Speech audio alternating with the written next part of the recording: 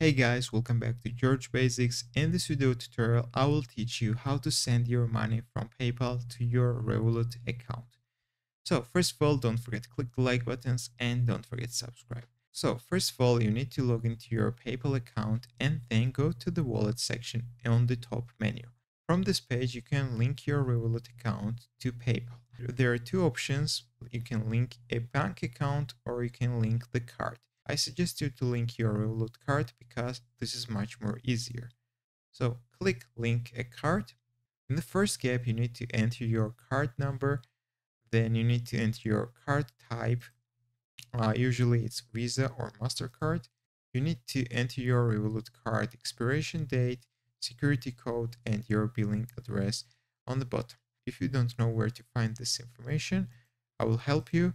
You need to open your Revolut business app and you need to go to the card section.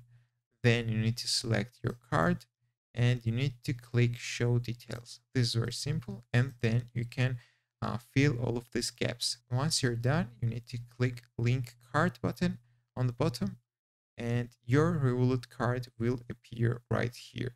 Once your Revolut card will appear in the section, you can withdraw your money from PayPal to your Revolut card.